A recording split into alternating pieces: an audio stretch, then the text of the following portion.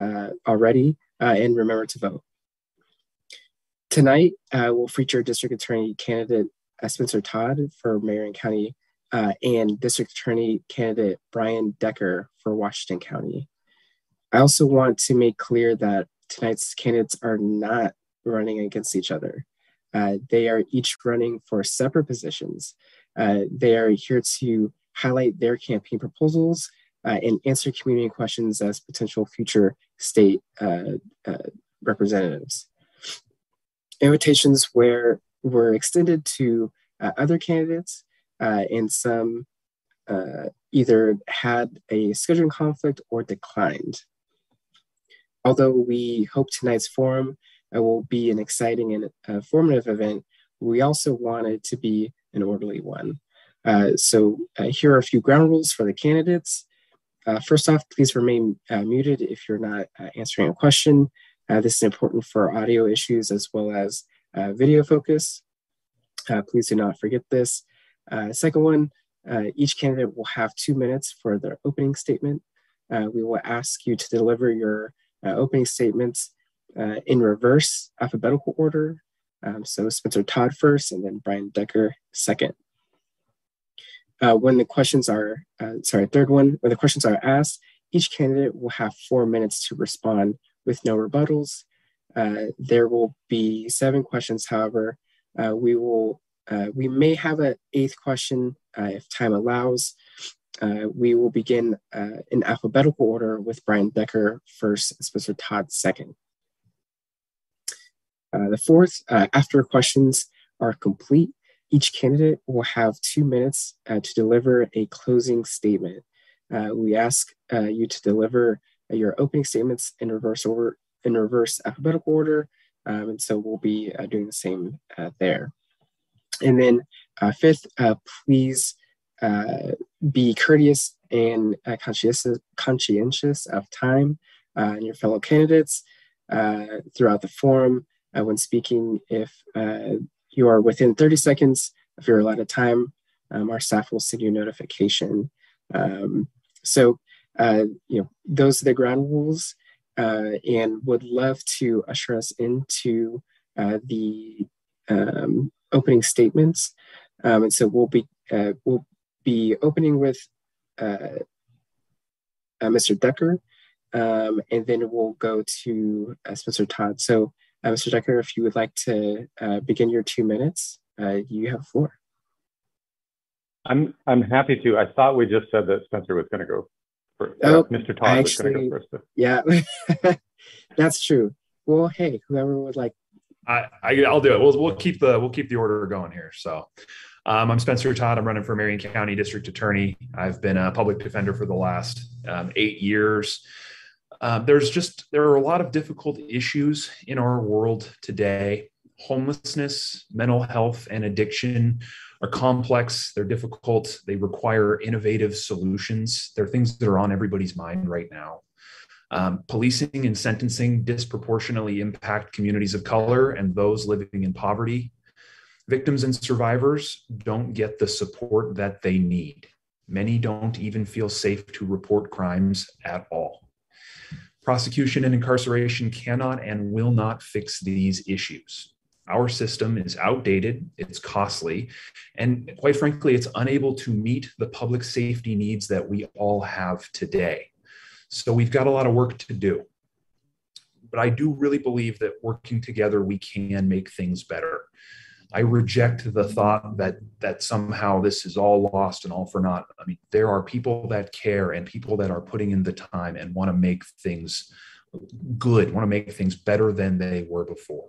The old approach focused on punishment is flawed. It's expensive. We should be focusing on correction, rehabilitation, and justice, especially for victims. We need to address the root causes of crime, not just the unfortunate aftermath. Our district attorneys should be actively engaged in improving drug treatment options and in expanding mental health services. We also need to provide victims with more information, more input, and more support. We need to ask the question of what can fix your trauma instead of just telling them what's going to happen. If we do all these things, we can craft lasting solutions that will reduce cost and focus on restoration, compassion, and justice. I'm Spencer Todd, and I'm running for district attorney because I believe we can craft these solutions together. We need to craft these solutions together, and we need to do so as a community. When we do that, we will provide support for those among us that are struggling. We will reduce crime, and we will make our community safer for everyone. Thank you. All right, thank you. Mr. Decker. Thank you. Good evening. I'm Brian Decker, and I am running for district attorney in Washington County. I live in Beaverton. I'm a father of a student in the Beaverton School District. And I was a federal prosecutor during the Obama administration, and I have also been a public defender here in Washington County for about 4.5 years. I'm running for district attorney because I believe we need a change. In my community, gun crime is up. Community trust in law enforcement is down. We're not doing enough to address problems like homelessness and addiction and mental illness, and victims aren't getting the support that they need. I have worked as a lawyer on all sides of the criminal justice system, and that's why I am able to see the way that it works and the fixes that it needs from many perspectives. I volunteered to represent domestic violence victims seeking restraining orders. I volunteered to represent detainees at Guantanamo Bay. As a public defender, I helped poor adults and children accused of crimes get access to justice, navigate the court system, and protect their constitutional rights. As a federal prosecutor, I took on crimes like human trafficking, gun trafficking, and destroying natural resources. I learned that prosecutors wield immense power that can help or harm safety and justice in the community. Here's some of the things I stand for. Prioritizing prevention. Addiction, mental illness, poverty, these are primary drivers of crime. And smart public safety policy means preventing crimes before they occur and rehabilitating nonviolent offenders away from criminal behavior. Serving victims. Those who have been harmed by crime deserve a voice in our justice system. Equal justice for all. I will enforce the highest ethical standards in our office and address racial discrimination to ensure everyone is treated fairly, and real public safety and accountability. No one should get special treatment, and no one is above the law. I will be a collaborative leader because I know that I can't make this change happen alone. I will engage with the community, and I will listen to advice on how to get things done. I believe that together we can build a system that works for everyone, that moves our community forward.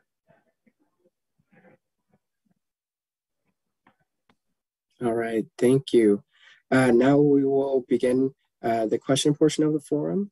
For the first question, we will start with you, Mr. Decker, who's running for, again, Washington County District Attorney, and then we'll go to Mr. Todd, who will be running for Marion County District Attorney. So for the first question, in January, the American Bar Association released a shocking study, the Oregon Project, which found that Oregon has only 1/3 of the public defense attorneys needed to serve its current caseload. At the time of the report, there were only 592 full-time attorneys contracted by Oregon's public defense system, with the agency operating at a 70% deficit. This is demonstrative that it is failing to meet its constitutional requirements. Couple this with the rates of incarceration for Black Oregonians at 10%, even though we constitute less than 4% of the population. Addressing this deficit becomes vital to our communities. What solutions would you recommend for Oregon to meet its Sixth Amendment constitutional obligations?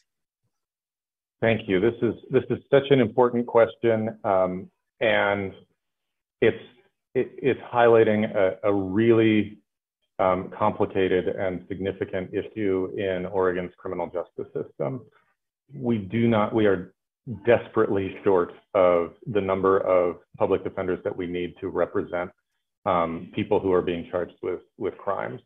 And that is essential to having the system work well. You know, think of the person that you know who, family member, loved one who has gotten in trouble with the law. And, you would want them to have a good lawyer, no matter what they did or didn't do. If they're accused, you would want them to have a good lawyer to represent them in court. And that means having a lawyer with adequate resources in time and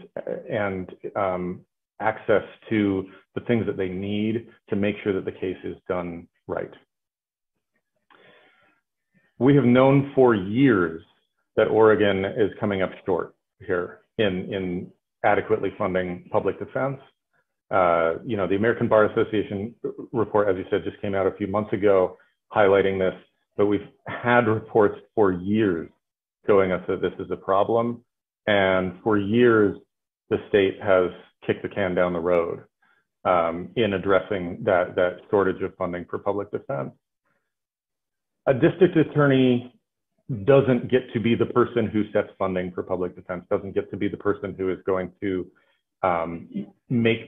be able to solve that problem alone. But being a district attorney is, or ought to be, essentially a collaborative position. And part of that collaboration means working with others and advocating on their behalf to make sure that we have a well-functioning criminal justice system. What we need to keep in mind, the two key principles that we seek as prosecutors are safety and justice. And those two things can only be effectuated if we have a criminal justice system that is functioning properly. So working with community partners, working with community-based organizations, working with other government officials, and working with the legislature, we need to bring together these other actors, these other levers of the criminal justice system to make sure that the job is done well. Now, what I've heard my opponent, Kevin Barton, he's the current elected district attorney in Washington County, say about this is, number one, that the problem is public defenders just not showing up, which is completely wrong-headed. And for a district attorney to say that means he's already not working collaboratively. He already sees these people as his adversaries even outside of the courtroom. Then I've also heard him say that this report from the American Bar Association saying that we only have a third of the numbers that we need is fantastical. And then in the very next breath, granting that he doesn't know very much about this aspect of public safety.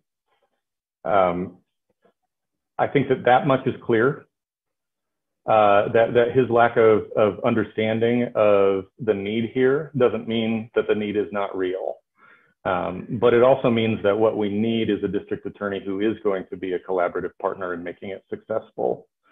We also need to be looking at the other side of what is causing the system to be so clogged. And part of that is the choices that district attorneys are making and exercising their prosecutorial discretion. We need to be making sure that we're moving cases through the system efficiently and prioritizing rehabilitation and prevention so that we don't have people coming through the system again and again and again. Thank you, Mr. Decker. Mr. Todd. Thanks. Well, Brian did a good job of summarizing the kind of the issues that exist and what's going on. I'll give a little bit extra context to what the Sixth Amendment study really says. The reason why we're short lawyers is because, when it says we only have 1/3 of the public defenders we need, that's because they are required to do so much work on each individual case. And so we need more lawyers because otherwise the public defenders are stretched so thin that they are not doing an adequate job of representing, or they are doing an adequate job of representing, but it's causing them the stress that we see that causes people to quit or causes people to, want to get out of the field. And it turns into a really rough job when it's all day, every day, the same thing, and you don't have enough resources and you can't take a break and all of that. So the real thrust of the Sixth Amendment study is, we need more public defenders because the cases are the same, but each individual PD should be doing less work and spending more time on each individual case. And so when there are objections about are the PDs showing up or not, it's that they're showing up all the time to too many different things. That's the problem.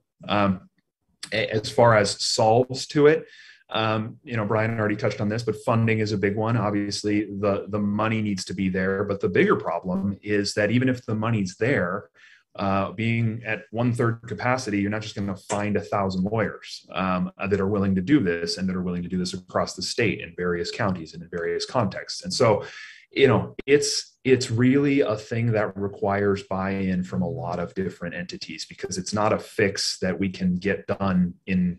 There's no single thing that can be done to solve the problem. An infinite amount of money wouldn't fix the issue. But if we do have better funding and do kind of make it a better quality of life on the public defense facing side, then there are things that can be done from the prosecution side that are, kind of, I don't want to call them efficiencies, but basically doing the right thing in your discretion. And for the cases that can be resolved early, have them resolved early. And for the cases that need to have more time spent on them, spend more time on them. But if you do that over a long period of time with solid work and solid prosecutions with well-trained staff in a well-run office, that will help alleviate the issue so that maybe, we don't need 1,000 public defenders. Maybe we only need 900 public defenders. But ultimately, the good news is there are a lot of people that realize this is an issue. There's an email that goes out every week to, I'm sure Brian gets it also. In fact, I'm sure our opponents get it as well, that says, here's how many people are currently charged with crimes in Oregon that do not have a lawyer. And it's a long list. And there's people on there in Marion County, and there's people on there in Washington County, and there's people on there in Multnomah County. And some of them are in custody. And that's, it's bad enough. I saw one of these guys when I went to court out of custody. And he literally said, he came up to me and he said, hey, I don't know if I have a lawyer or not. And I asked somebody and I looked and I found him on the list of people that he just didn't have a lawyer. And he was coming to court and they made him come back a month later and they made him come back a month later. And, he'd been through this several times and still didn't have a lawyer. Talk about making it harder to get to work, talk about harder to live your life. But that's not even close to as bad as the guys sitting in custody without a lawyer. That's the killer. I mean, that's the thing that has to be fixed, because that's forcing people into, even if they wanted to take a deal that they shouldn't take, they can't because they don't have a lawyer to do it. So, I mean, that's one of the biggest issues and that's got to be fixed immediately. So. All right, thank you. The next question is, in February, the Marion County Grand Jury unanimously found 3 Salem officers justified in using deadly force against Richard Allen Myers. 2 days prior to the deadly incident, Salem police responded to a concerned call reporting Myers appeared suicidal. What steps should be taken to divert individuals suffering from a mental health crisis from the criminal judicial system to prevent future deadly outcomes? We'll start with Mr. Todd. Thank you. Yeah, there's a thing that exists in Lane County, and it's something that's now kind of just starting to get off the ground in Marion County.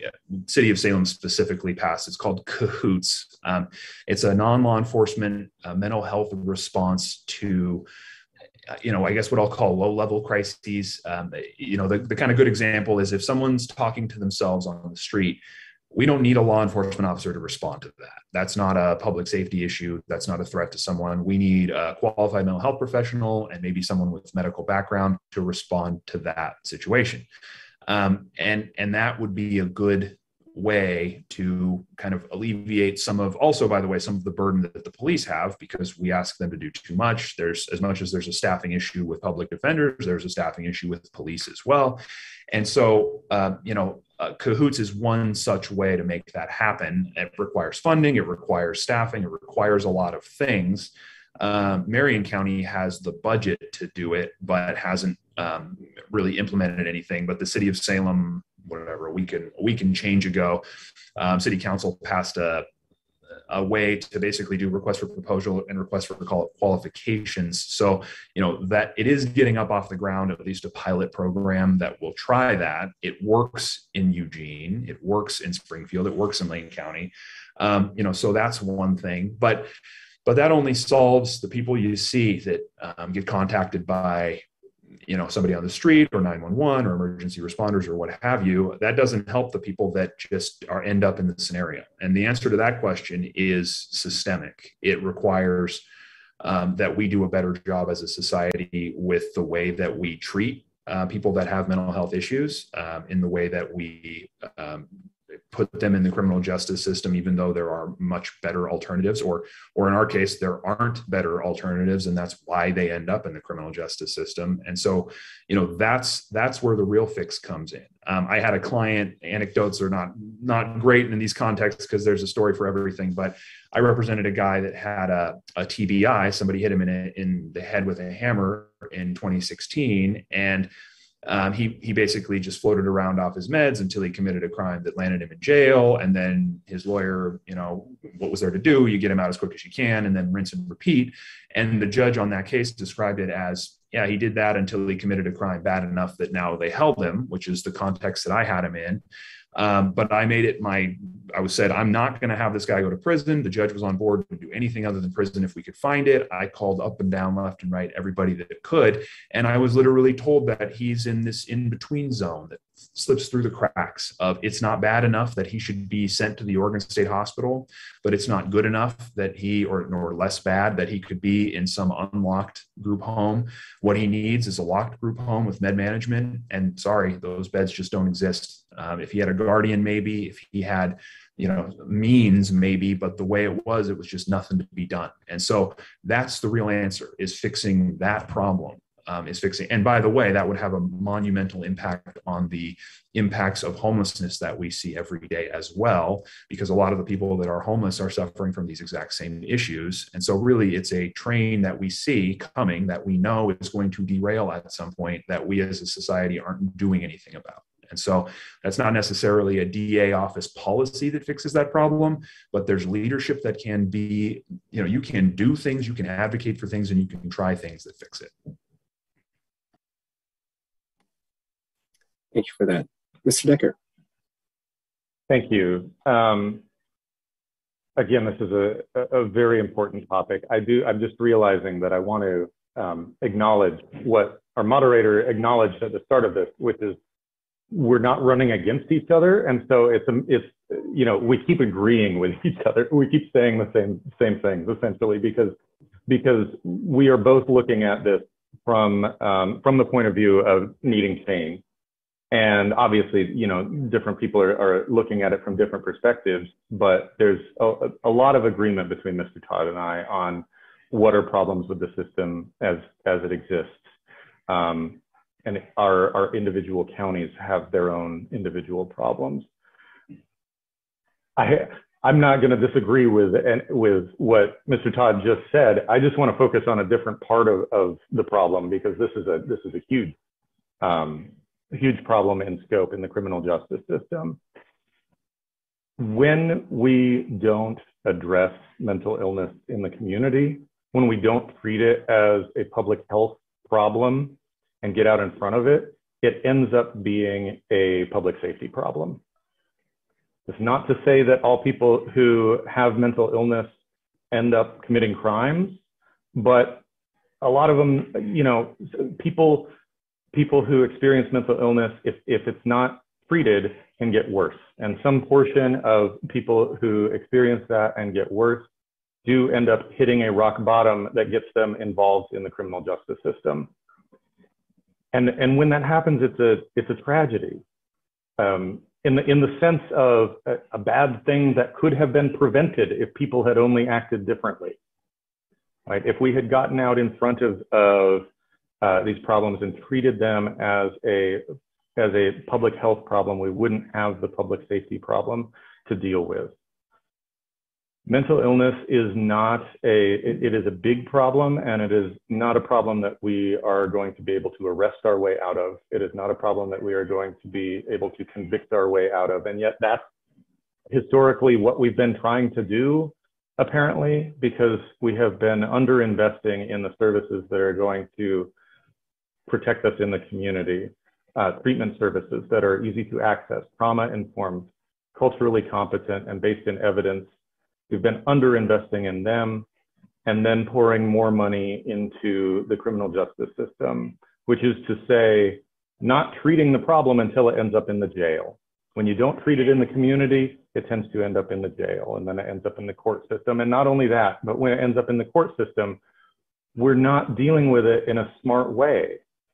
We're letting people with mental illness sit in the jail, which I think probably in each of our counties, it is the largest mental health care provider. Well, no, Marion County has a state hospital. The jail ends up being one of the largest mental health providers in any community in America. And it shouldn't be that way. It's by definition a non-therapeutic environment. It is not the kind of care that you would expect to get if you're experiencing serious mental illness. And yet that's where people end up getting treated ineffectively and expensively, not for nothing. So we can't just use the jail to house people who are mentally ill. We need to get them out into the community. Yes, we need a jail to hold people who are so dangerous that they can't be out among the rest of us. But we also need to be treating people, not warehousing them. We need to be getting them into programs that are effective, and we need to be doing it earlier on in the process. Here in Washington County, we have something called a mental health court. That's great, but it's probationary. It means it only happens at the end of a case after you plead guilty. We also have something new called a mental health diversion court. That also means it only happens at the end of a case after you plead guilty. But in this case, it can, get off your record as opposed to ending up sticking on your record. Also, it's a new thing. They announced it's a great fanfare, and it has 0 people in it. We need to actually be using the programs that we have to divert people away from incarceration. Awesome. Thank you for that. All right. I think we're ready for the next question. So question 3, mass shooting and gun violence has become an all too familiar headline. How do you intend to harness the resources of your office to impact gun violence? We'll start with Mr. Decker. Thank you. Yeah, gun violence is a huge problem in communities across the country. Here in Washington County, gun crime is up 34% in my opponent's term in office. When I was a federal prosecutor in the Obama administration, when I was an assistant United States attorney, I built long-term investigations to go after gun traffickers, to attack this problem from the supply side, because we can't just keep reacting to it in the streets and expect it to somehow solve itself. We need to prevent firearms from getting into the wrong hands in the first place. And that doesn't just mean, a stereotype of somebody who is the wrong hands to be holding a gun. Often what it means is the kinds of people we were just talking about, people who are experiencing mental illness, or if not strictly speaking, what's called serious mental illness, or rising to that level of insanity in a court of law, people who are unstable, people who are feeling low, people who are making bad decisions, should not be anywhere near firearms. We need to be targeting a whole wide swath of responsible solutions that are going to interrupt this problem. Getting firearms away from people who are unstable, and making sure that our communities are not flooded with them, making sure that they are kept safe and kept in responsible hands. And that means more than reacting to gun crime after it happens. Yes, we need to react to gun crime. Yes, we need to hold accountable people who commit violent crimes, but that's not enough because real safety means stopping the unsafe thing before it happens. We need to get out in front of it. I am very proud to have been, to have the support of a group called Moms Demand Action for Gun Sense in America. They have awarded my candidacy the distinction of being a gun sense candidate. And what that means is we don't just see this in the old-fashioned tough on crime way, that somehow the appearance of toughness is going to solve this problem. We get out in front. We look for community-based solutions like violence interrupters.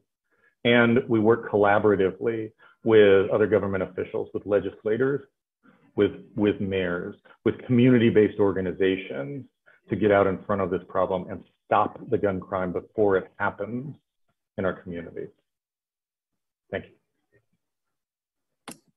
Thank you. Mr. Todd. Thank you. Yeah, I think that this is one of those times where I don't need to spend 4 minutes saying the same thing that Brian just said. I guess one of the things I'll add is the importance of community policing. I think that is one thing that is a thing that can be done right away, that over time will have a perceptible impact on gun crime, really on all crime, but on gun crime especially. And the way that I talk about it, when I'm canvassing, it's one of the things that I talk about is mending the relationship between the public and the police. And the DA's office can't control the police procedure. I can't call the chief of police of Salem and say, hey, do more community policing. I also can't, get him the budget to hire 6 more officers to do it. But what I can do through my office is be transparent. And I think that is a really important thing to build the trust back between the public and the police. Even though the DA's office isn't either of those things, I think that it's a perfect bridge. And I think doing that, starting up the trust again, recreating that in some way, in the long run, will do it. 2 of the other things that Brian touched on, one being for the true, quote unquote bad guys, for the gun suppliers or similar bad actors who are clearly bad and intentionally repeatedly bad, we need to hold them accountable. And in that case, what accountability means probably is a prison sentence. And the best way to do that is with solid prosecutions that are hard work and good, executed trials that lead to convictions. And that is one thing that just needs to be done. And it sounds like, oh yeah, sure. Well, that's what every DA's office does. Well, not all the time. When your resources are spread thin as an office, when you have immense office turnover, when you don't have enough deputies to do all of the cases that need to be done, then all of a sudden on the cases that matter, on the scary cases where this guy is a true reason why we have increased gun violence in our community, if we're not spending the appropriate amount of time on that case because we're busy either being understaffed or being mismanaged or busy prosecuting other cases that may not be as important to us as a community, we are made less safe for it. And the gun violence problem is not being appropriately addressed. So, part of it is absolutely the things that Brian laid out about getting involved with community agencies and doing all that other stuff and really trying to get to it at the source, not from where the guns come from, but at the violence intervention stage. That's absolutely great. But, on top of that, community policing and solid prosecutions.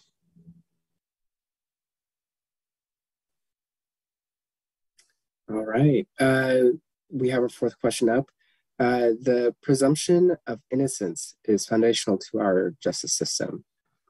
However, before trial, that presumption is experienced very differently depending on the income or assets of the accused. If unable to pay, even a non-violent offender could be jailed without being convicted of a crime and at risk of losing employment and sometimes face houselessness. It is evident that a cash bill disproportionately impacts lower income households and members of the BIPOC community. What steps would you take to safely reduce the rate of pretrial incarceration in your county? We'll start with Mr. Todd. Thank you. Yeah, and as a brief additional context in Marion County, I haven't checked the numbers on the jail recently, but at one point pre-COVID, back in the before times, as it were, about 50% of the Marion County jail, it's 400 plus beds, but let's just call it 400 beds for the sake of ease. 200 or so were held pretrial, and 200 or so were held they were sentenced to a misdemeanor or a probation violation or some sanction.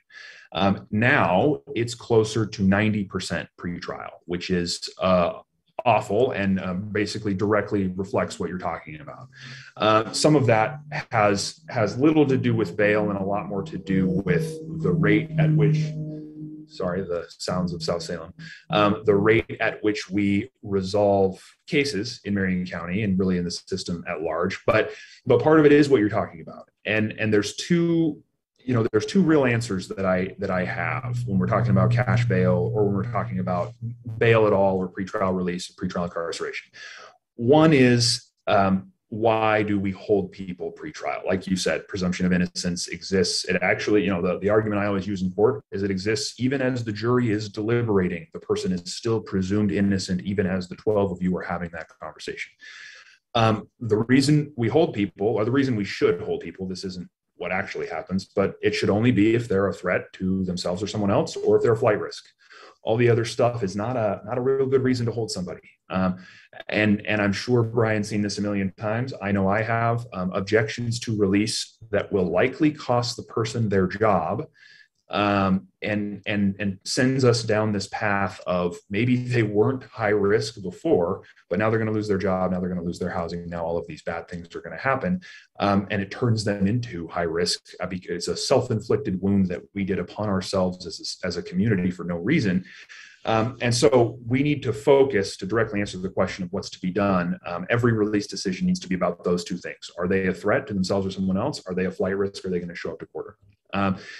We also need a third factor in there of how many beds are we going to use does this case rise to the level of someone where if an arsonist or someone that has committed a really bad crime comes in the door, do I want them taking up a bed, or do I want the guy that's in front of me right now taking up a bed? And, that's a harder question to answer, obviously, but that's a thing that needs to be taken into account. One thing that Marion County has done relatively recently that is great is a kind of pretrial release program where there's a pretrial release officer and a score and kind of a tracking while on release without having to post bail. That needs to be expanded and it needs to be leaned on a lot more heavily. I think those are kind of the big talking points that I think about when I talk about pretrial incarceration. Thank you. Mr. Decker. Thank you. Yeah, again, I think it's important to think about what jail is for, what it's good for, what it's meant for. And the main thing I believe is that jail is there to hold people who are too dangerous to be out among the rest of us. And the problem, as Mr. Todd was suggesting, is that it is filled with people who don't qualify. Right? There's some people in there who, yes, are there for the dangerous reason. But instead of paying attention to, are you dangerous, or are you not dangerous? What has happened is we've developed this system of, can you pay this amount to get out, or can you not? And most people are sitting in jail. They haven't had their day in court yet. And the only reason that they're there is that they can't pay a certain amount to get out. And it doesn't make any sense. I think if you are so dangerous that you cannot be out walking amongst the rest of us, then it should not matter that you can post $500,000 in bail. You shouldn't be able to post $500,000 and get out. You should be held away from the rest of us. And if you are not so dangerous, then it should not matter that you cannot afford to post $100 in bail. You shouldn't be sitting in jail, taking up a jail bed, yes, but also, you know, the inhumanity, the inequity, the waste of having a human being in there for solely that reason doesn't make sense.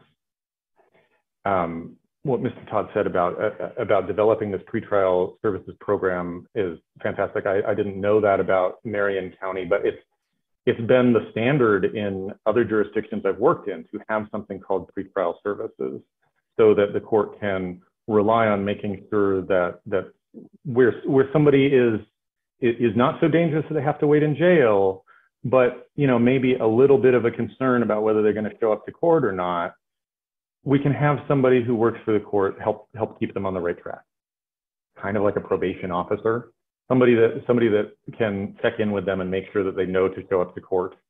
And it's been very successful in places that I've worked before. It costs a fraction of having people sit in jail, and it doesn't interrupt their lives in the same way. They can keep a job, you know, they can afford to keep their apartment. Their pet doesn't end up going to the animal shelter because nobody's there to take care of their pet. Or their parents don't end up suffering because nobody's there to take care of their parents. It's good to keep people in community when you can.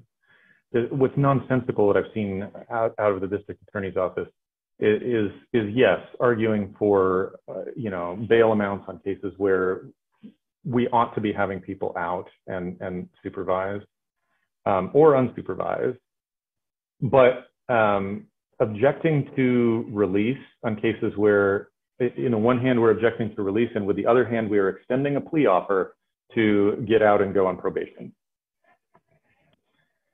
Which is to say, you can get out, but only if you sign on this line to say that you're guilty and give up your day in court, give up your constitutional rights, then we'll let you out. Otherwise, we're saying you're so dangerous that you have to stay in jail.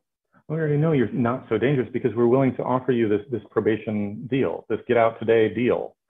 That's nonsensical, and people should know it. People should be ashamed of themselves for suggesting that makes sense.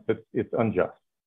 And again, we need to be focusing on what is going to keep our communities safe and what is just. What is justice for the people involved? What is justice for the accused and their families? What is justice for the victims? And what is the right thing to do? That kind of playing games is exactly the opposite.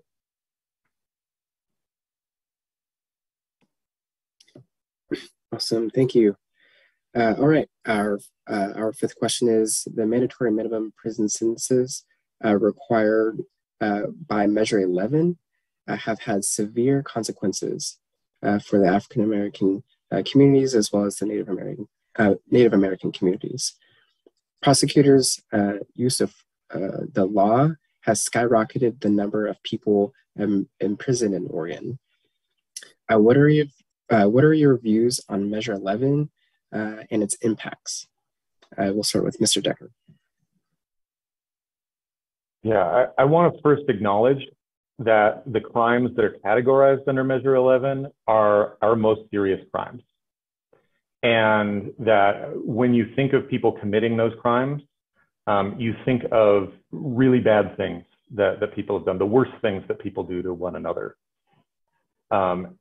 Those tend to be the crimes where people are so dangerous, they end up getting a prison sentence and they get held apart from the rest of us for a time. And that's part of what it means to hold them accountable for those sorts of crimes.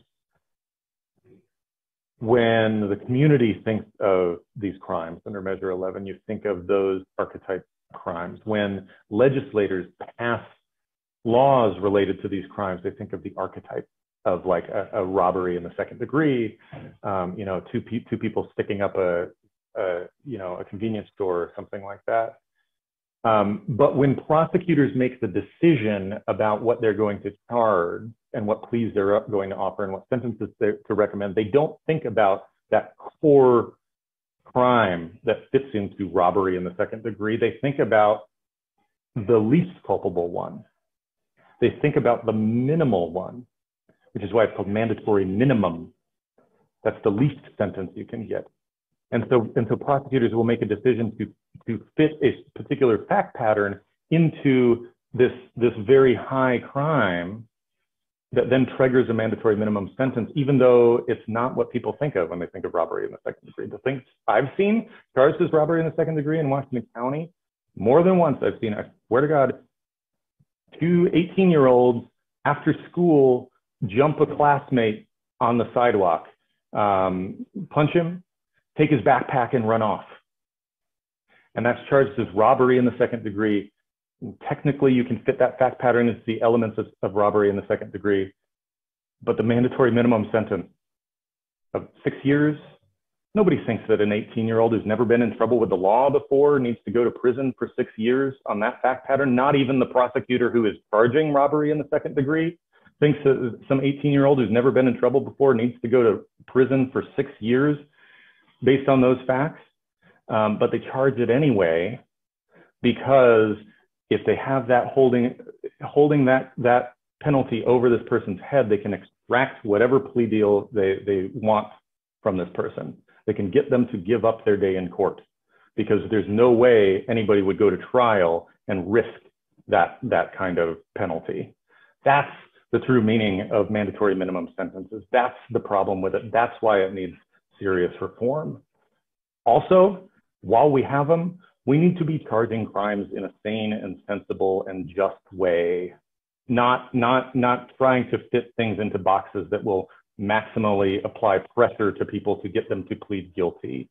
We need to make sure that the crimes that we're charging and the sentences that we're seeking are just and will result in just outcomes.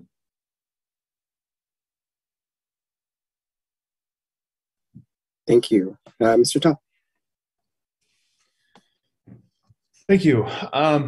Yeah, I think really one of the problems with ballot measure 11, I guess let me say this as a caveat. So the law needs to be better for some of the reasons that Brian just set forth and some of the reasons that I'm about to tell you. But the flip side is, as DAs, and I'm sure Brian agrees with this, although he doesn't get a chance to rebut, so if he doesn't, too bad. But we're still obligated to follow the law. And so even if it's something that we don't necessarily agree with, when charges fit into the ballot measure 11 definition in the archetypal way that he was describing, it's, as long as it's the law of the land, the thing that we as DAs will have to do.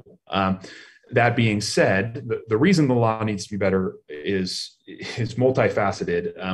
Beyond the 18-year-old that gets jumped that shouldn't go to prison and definitely shouldn't go to prison for 60 months, which is a perfect example of why the one size fits all is problematic. It's expensive. When you hear the words mandatory minimum, what a lot of people don't realize is that is including what might otherwise be available to them at the Department of Corrections. So a 60-month sentence versus a 60-month mandatory minimum sentence are not created equal.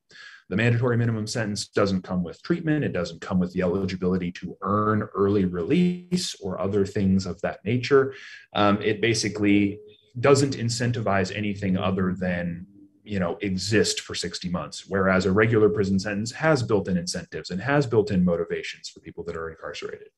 The other thing that it really takes away is judicial discretion. So beyond what we're talking about with the DA's charging decision and or whether something can technically fit the statute, when you take away the judge's discretion to make a decision, you are altering the fundamental nature of the criminal justice process. And I will give you a very good example of this. Right now, Brian and I are both defense attorneys. Our constitutional obligation as defense attorneys is to our client to get them an acquittal or the best result, or to represent their interests, right? The prosecutor has a completely different constitutional obligation. The prosecutor is really twofold. They're responsible for the public safety of everyone in the community, and they're responsible for the protection of the rights of every single individual in the community.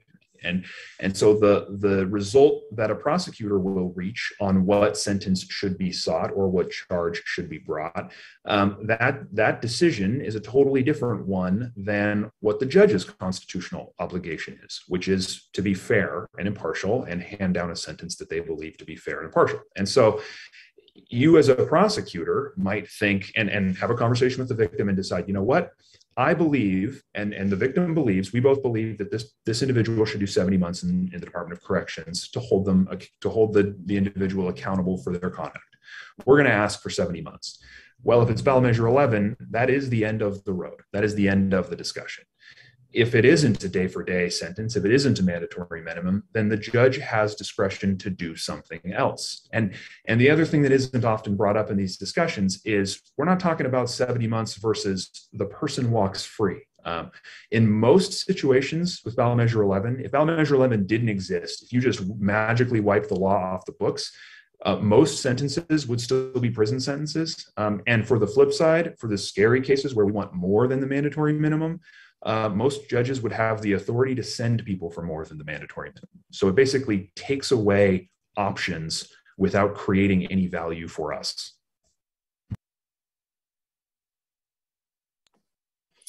All right, thank you both. The next question is, according to the American Bar Association's 2021 National Population Survey, the African Americans only account for 5% of U.S. attorneys. What are your plans to recruit more Black, Native, and other lawyers of color to your county district's office if elected? We will start with Mr. Todd. Yeah, I've talked about this before. You know, one kind of low-hanging fruit option is seeking employees outside of the regular sphere of where you hire people from, which in Oregon is basically Lewis and Clark, Willamette, and U of O. You know, there are law schools in Washington and California. We get some people obviously coming in, but employment searches are typically you make the job posting and it's likely students and or new lawyers coming from those three schools that apply. And you get, you know, the cut of that, you know, breakdown from those diverse life experiences or lack thereof. And so one of the easiest things is to look outside that range, go elsewhere, go to some other school on the East Coast or in the middle of the country and try and get people to come here and work. That's one. Another thing that's kind of being done for us a little bit is the Oregon Bar is considering alternatives to just simply going to law school and taking the bar. You know, the bar process itself, it kind of gatekeeps people that don't have resources. You know, when I took the bar exam, the fee for the test and the application to the Oregon State Bar itself, regardless of the test, is a couple $100, which isn't cheap. But if you really want to do the test the right way, you got to stay at the hotel the night before and the night during the test so that you're well rested and you can't be late. You don't have all that stress. So it's a couple of nights in a hotel. It's the meals that come with it. It's all the costs associated with that. And by the way, for the 2 months before you take the test, it's a $3,000 class and 4 or 5 hours of your life every day, just to make sure that you pass the thing. And so, you know, it's really, when you add that onto the costs of law school and the entire process, what it takes to get to be a lawyer is, you know, it's kind of a financial burden. It's a hard thing for people to do. And so Oregon is now considering alternatives to that process. We kind of tested it a little bit with the COVID. There was one section that didn't have to take the bar and was able to qualify, but now they're talking about doing other things, which I think will help with this issue in terms of access to being a lawyer without necessarily having to go through that process. If you have experience as a paralegal or experience in a similar field or mentorship from a lawyer. And so, you know, I think that's going to do a lot of good. And then third would just be being aware that it's an issue and trying to find good candidates to do the good work and get people with diverse life experiences in the door any way you can. Mr. Decker. Thanks. Yeah, I'm going to be honest with you. I'm not my first choice to run for this position.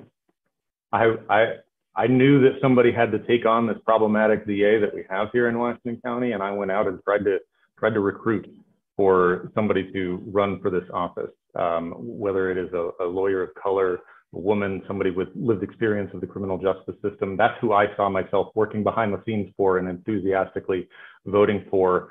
And it was incredibly difficult to try to recruit for this position.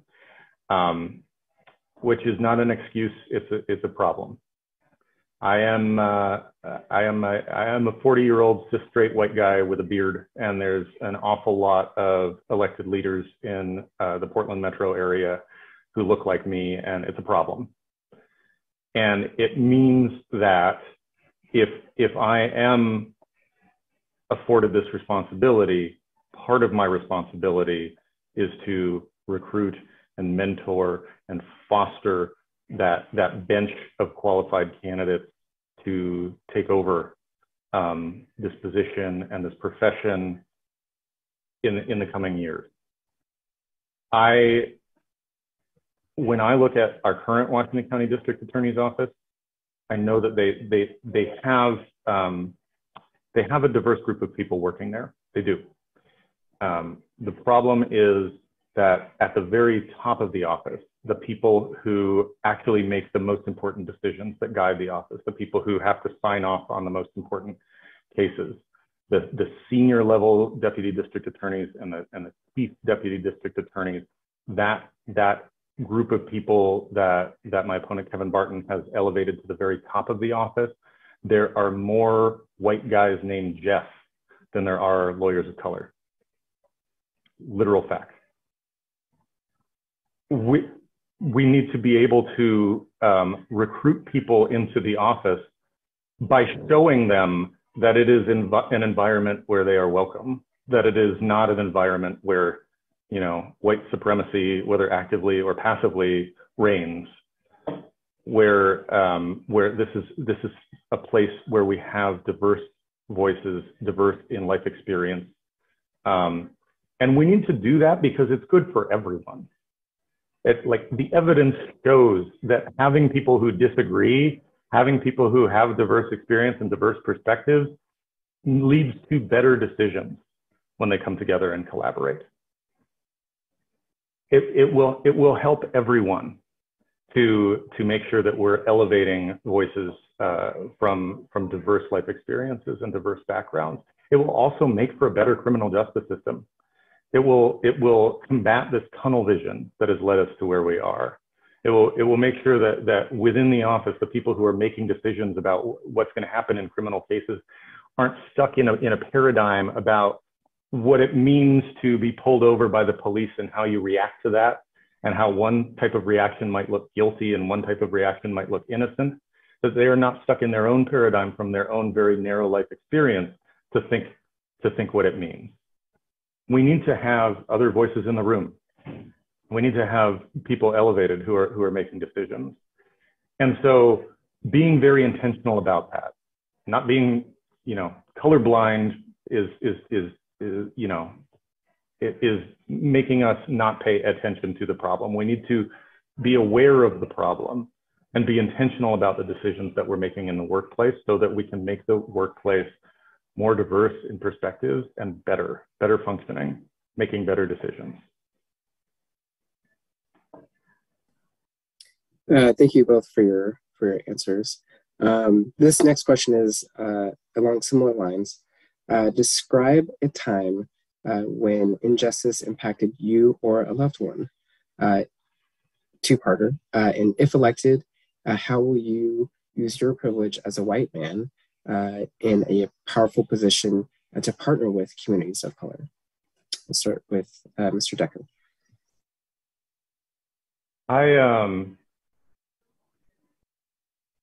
I've been a white man my entire life, but I grew up the only child of a single mom. I grew up in a working class neighborhood. I went to public schools, majority Latino public schools in a majority Latino district. It was underfunded. And a lot of my friends were treated differently than I was, were you know, profiled when we'd go into a grocery store together or you know, get the side eye in a way that I only experienced by proxy, right? It wasn't me at the target of it. It was me experiencing it through my friends and loved ones. I have, over the course of my career, representing victims, representing the accused, representing the concept of justice as a prosecutor, one of the key skills I have developed, and it is a skill, is compassion, is empathy. It is a strength and a skill that you have to develop through practice. It is, you know, paying attention to people who have a different experience than you and putting yourself in their shoes. And I think that is something that, you know, I can't separate from who I am.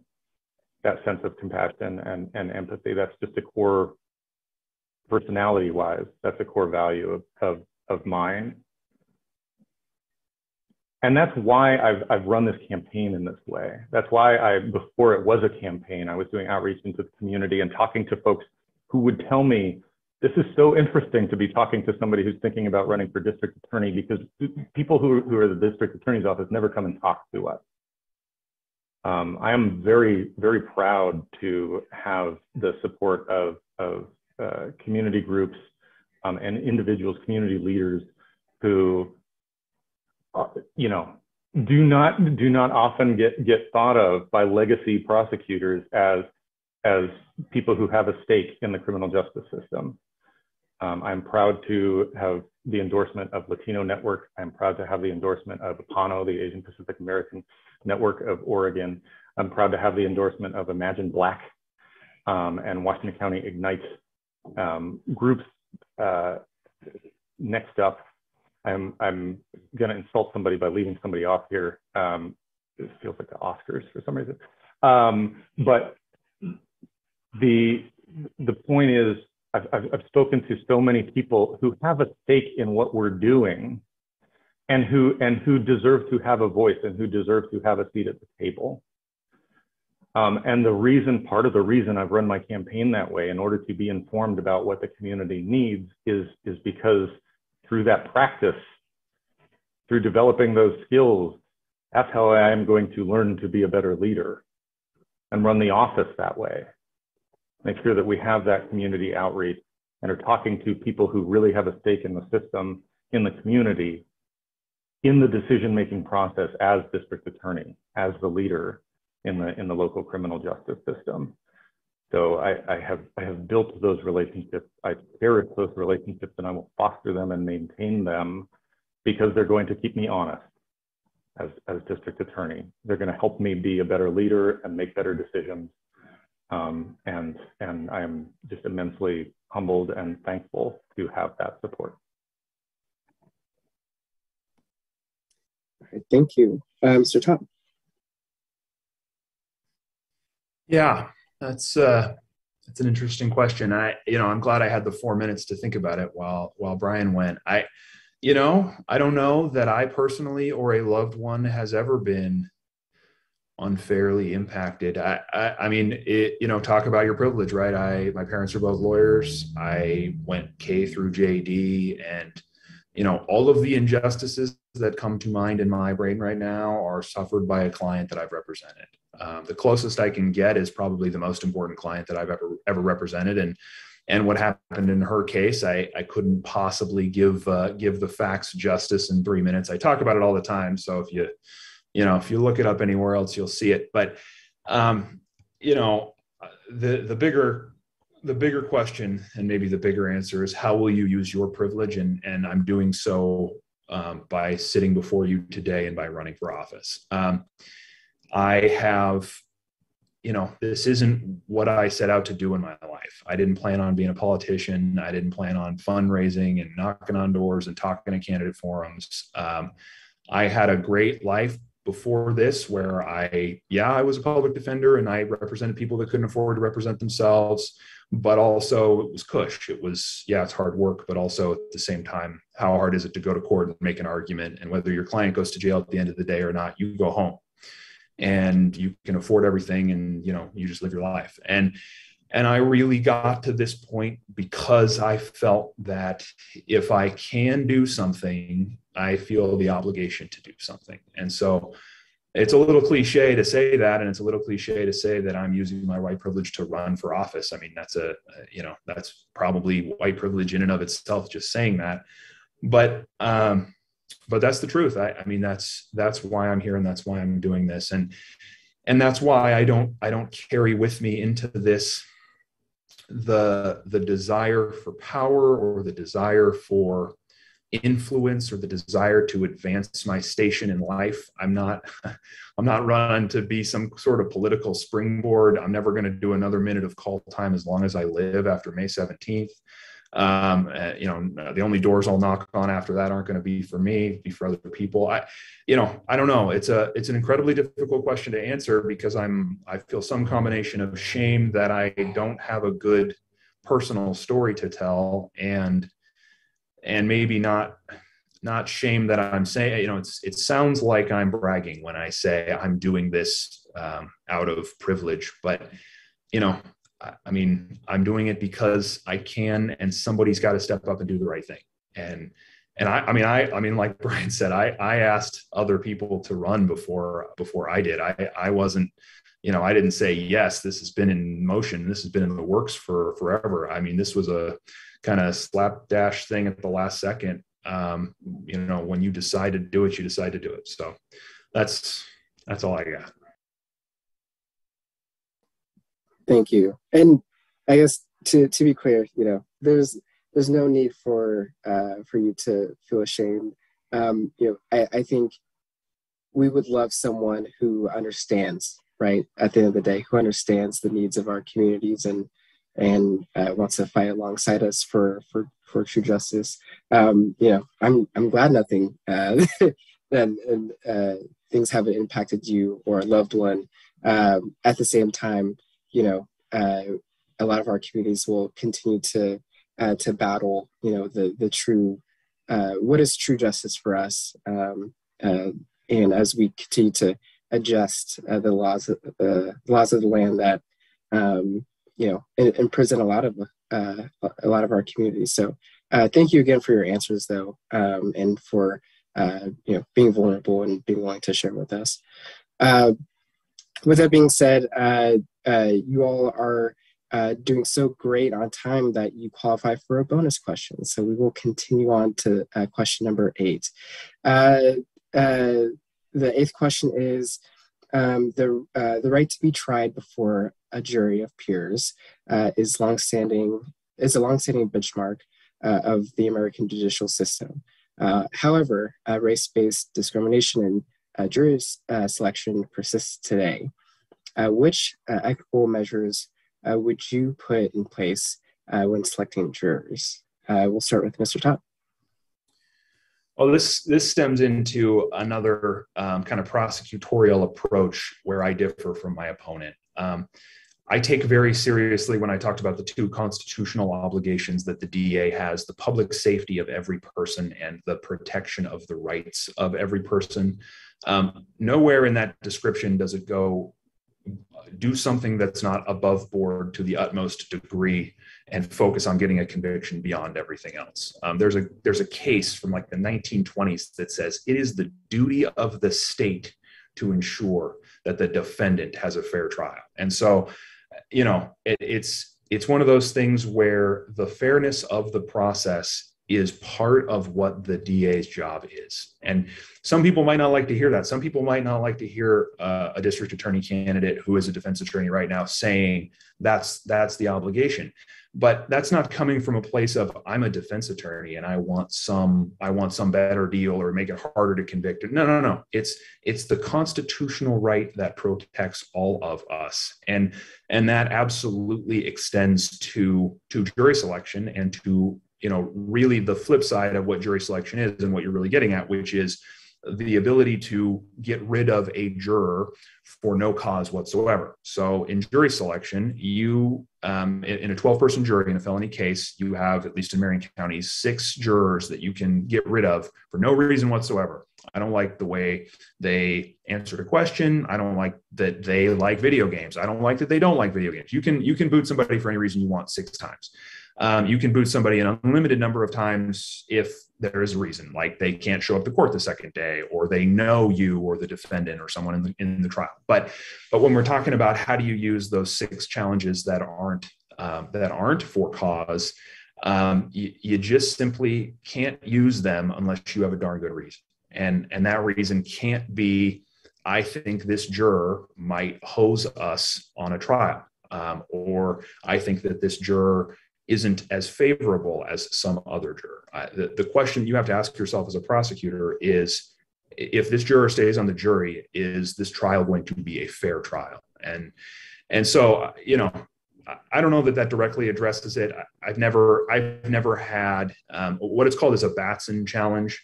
I've never had to do that. I've never seen a Marion County DA do that in a jury trial. I've obviously never gotten rid of a juror on a no cause based on race or anything like that. I mean, the only time I've gotten rid of jurors is if I either think that they're in too much of a hurry or I didn't like an answer that they gave. Those are kind of my two guideposts for, getting rid of somebody. There's even a person that I disagreed with about, I can't remember what it was. It was the new Star Wars movie or something. He liked it and I didn't. And I joked with my client, we should get rid of this guy, but I didn't do it. But I haven't seen it happen, but I know that it does happen. It's a thing you got to be aware of. And it is a thing that can jeopardize the fairness of the process and something that you got to be, on the lookout for. Thank you. Mr. Decker. I really appreciate Mr. Todd going first on this one because he got to explain what the jury selection process is all about and how it works. And all I get to do is hammer my opponent, Kevin Barton, who is the current district attorney in Washington County, because this is something that he uniquely has messed up in a horrible, nonsensical way. That the Batson challenge that Mr. Todd was just talking about, it is pretty rare for it to come up in trial court. It is even more rare for it to be the reason that it decides a case in the Court of Appeals and to have a case reversed because a jury was picked in a racially motivated way. You can strike a juror for any reason under the sun because he looked at me weird or whatever. You can't do it because of race. And that's what Kevin Barton did. That's what my opponent, the currently elected district attorney of Washington County, did.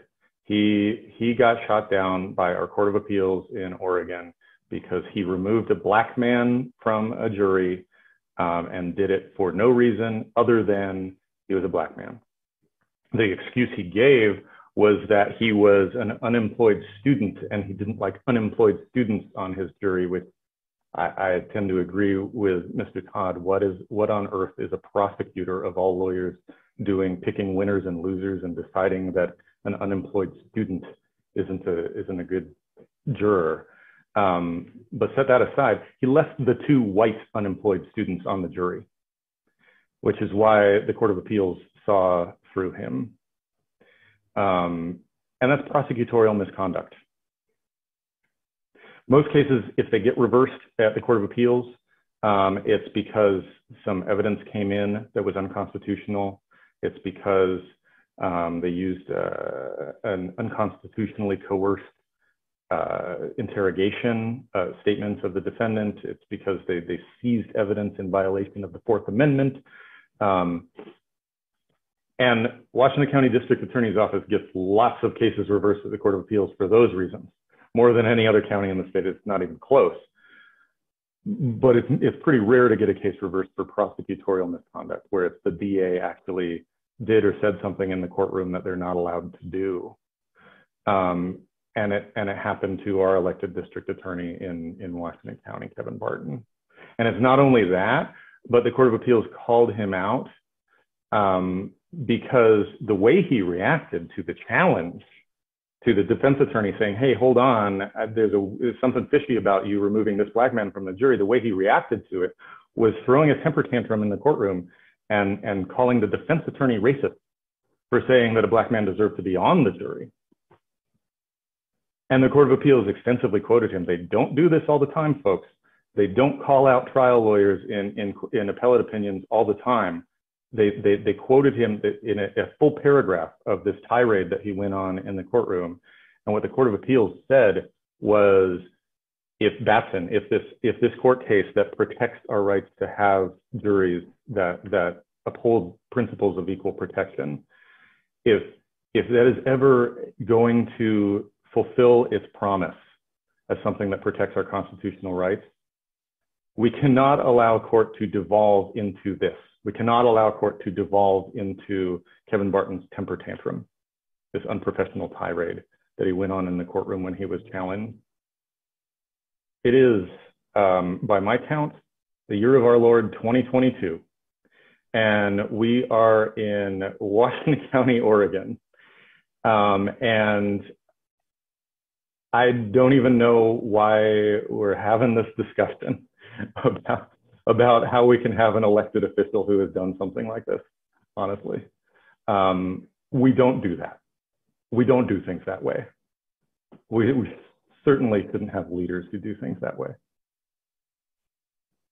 That's what I got for you. Thank you very much. All right. At this point, we're at the candidates' closing statements. So each candidate will have 2 minutes to provide a closing statement. Mr. Decker, we'll start with you, and then we'll go with Mr. Todd. Yeah, I thought Mr. Todd was going to go first again, but that's okay. I can go. I just want to thank you for having this forum. These questions were fantastic. We got to really talk about these issues. I wish it had been a little more contentious than it was, which is not to say I wish that Mr. Todd disagreed with me. I just wish that my opponent had accepted the invitation to be here. And I don't know why I didn't. But I'm very happy to be here, and I'm very happy to answer all of these questions. And I thank you all for being here and for paying attention to this, paying attention to a district attorney election, because it is a very important election. This position of district attorney has a tremendous impact on the criminal justice system in our homes and all of the issues that are related to the criminal justice system. It has an impact on addiction. It has an impact on homelessness. It has an impact on mental illness. It has an impact on racial justice. It has an impact on workers' rights. It has an impact on reproductive rights. Because so much of our society has been dominated by the criminal justice system, and we have counted on it to solve so many problems for so long. And if we're going to get serious about tackling those problems, then we've got to get serious about this position of district attorney. We've got to see it as a collaborative position that can work with others, that can work with elected officials across the county, that can work with legislators, that can work with community organizations like the ones I mentioned. And that's what I intend to do as your next district attorney in Washington County. Don't forget to vote May 17th. Ballots come out next week, so get them in early. It is deeply, deeply important. Thank you for paying attention to it. Thank you, Mr. Todd. Thanks. Politicians make promises and fail to live up to those promises all the time. I'm aware that by participating in this discussion, I seem like a politician. That really isn't who I am. That's really not why I'm here. I've seen firsthand what the system has become, and I've seen the need that we have for change. So I'm going to make you a promise I can keep. When I am elected, I will not make a single decision in my entire 4 years in office with the thought of re-election. I will instead do the right thing every single day. I will hold criminals accountable, but I will also hold myself accountable as a public official. I won't make excuses. I won't write op-eds that blame anyone and everyone else. I won't lie to get elected. I will treat the position as truly nonpartisan. You may agree with me or you may disagree with me, but I will be responsible for your public safety all the same. I won't use fear tactics or misrepresent facts. I won't be soft on crime. I will be tough on injustice. I want to do the job the way it was meant to be done. Lobbying for the Oregon District Attorneys Association is a job for a lobbyist.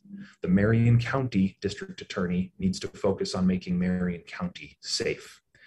I want to take cases. I want to show up in court, and I want to do the work that isn't glamorous. Doing the work yourself is good leadership, and it will lead to better and harder work from everyone in the office. That's especially true when you treat everyone with respect, regardless of their role in the office. And we can always do better. Once I right the ship, reduce caseloads, and make us safer than we are right now, I'm not going to stop. For the entire 4 years I'm in office, I will keep asking the question, what can we do better? To start with, I want to give crime victims real input and real support. I want to ensure that we treat everyone fairly and equally. And I want to mend the relationship between the public and the police. I'm Spencer Todd, and I'm running for DA in Marion County because I believe that these things will make us safer as a community. Thank you. All right, so now we're heading to our close. First off, a special thanks to our audience members who submitted questions, and our partners at Open Signal who are airing this Urban League Forum. And again, we thank the community partners who supported this event. Now, candidates Decker and Todd, thank you for participating today. I truly wish you the best on your campaign trails as you continue to battle it out in these last few weeks. For the audience, please remember that the Urban League is a nonprofit organization that relies upon donations to be able to serve the community. Learn more about our fantastic programs and powerful advocacy by visiting our website at ulpdx.org. If you're able, I invite you to make a donation as well. On behalf of the Urban League, President Nikenge Harmon Johnson, the Board of Directors, and all of our members, I thank our audience for participating today. If you are not a member of the Urban League, I welcome you to join or renew your annual membership. Visit the website again. It is ulpdx.org to join the movement for justice and equity in Oregon. Also, if you need assistance voting during the primary or registering during the general, staff at Urban League are ready to talk to you. You can reach out via our website, social media, or call 503-280-2600 for assistance. Again, my name is Lamar Wise, and it's been a pleasure to be your moderator tonight. Thank you.